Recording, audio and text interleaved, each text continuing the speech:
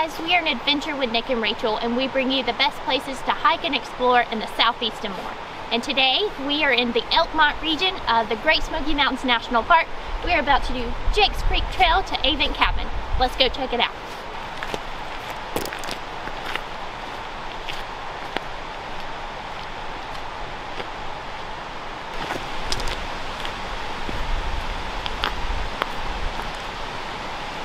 This is one of the many reasons why we love this area of the Smokies, is because there's so much history in this area.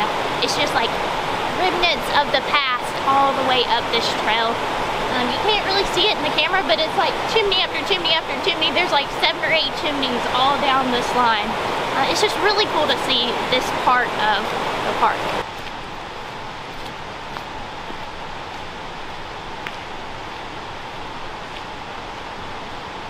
So the first part of this trail follows this road, and this road actually used to be an old railroad. It was built in 1909 by the Little River Lumber Company when they were logging the area to get workers out here, to get equipment out here, and to get the lumber out of the Great Smoky Mountains.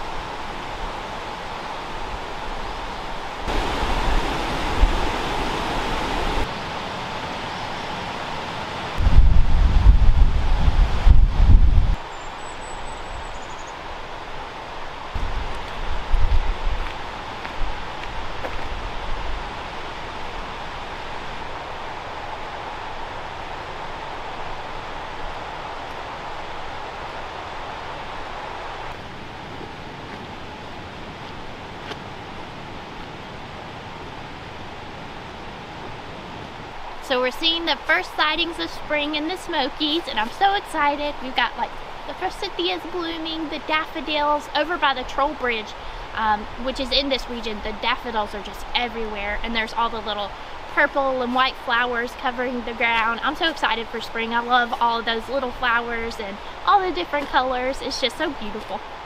So right behind me, right up the trail, is the house owned by David Chapman.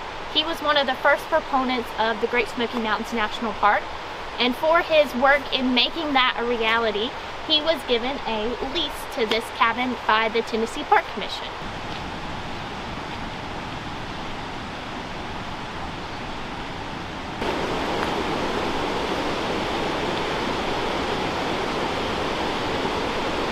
So we spotted this off the trail because there's no leaves or anything on the trees, and so we walked up here to see it. So right behind me is the old water supply for the Elkmont village. A park volunteer told us about it, and it's actually made out of chestnut wood, which is one of the most hardy woods that you could make something out of. Chestnut used to grow in this area, but it got harvested, and it no longer grows in the Great Smoky Mountains. So that's one of the remnants of the chestnut tree.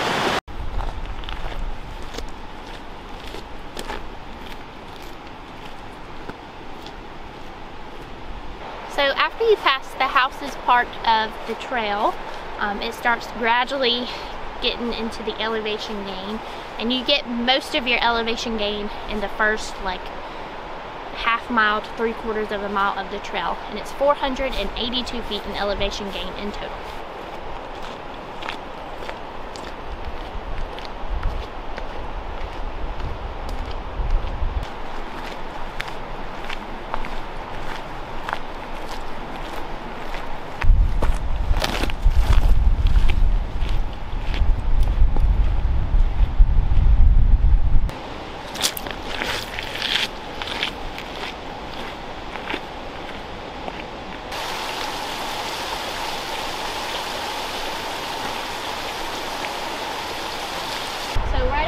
You can see the cabin, you can kind of see the roof of the cabin. So once you start seeing that, start looking for the trail. It kind of looks like where it just like run off, but there are little wooden steps, and this is the path down to the cabin. Hey guys, quick reminder, if you like this video, please make sure to actually hit that like button. It really helps support our channel. And if you'd like to support our channel further, we have this awesome thanks button. It's a way to support our channel monetarily if you so wish. Thank you guys for all your support. Let's get back to it.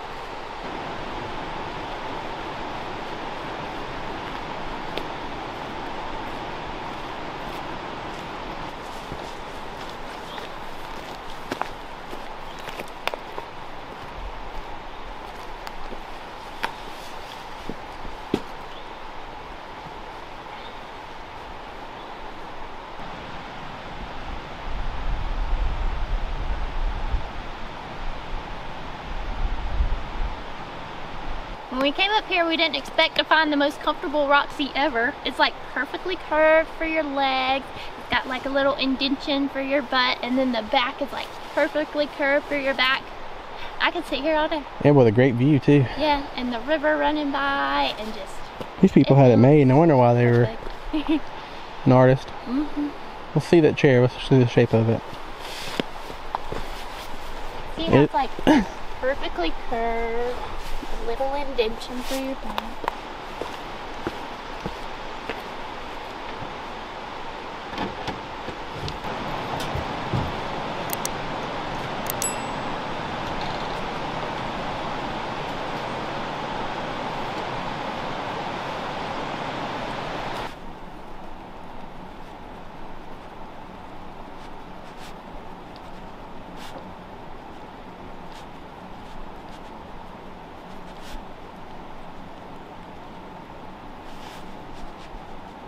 This is the Avent Cabin.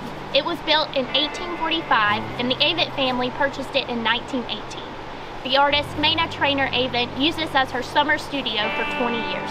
The National Park Service took ownership in 1932, but the family had a lifetime lease and lived out here until 1992. Mayna Treanor Avent was born in 1868 in Nashville, Tennessee. She studied at the Cincinnati Art Academy and the Académie Julienne in Paris.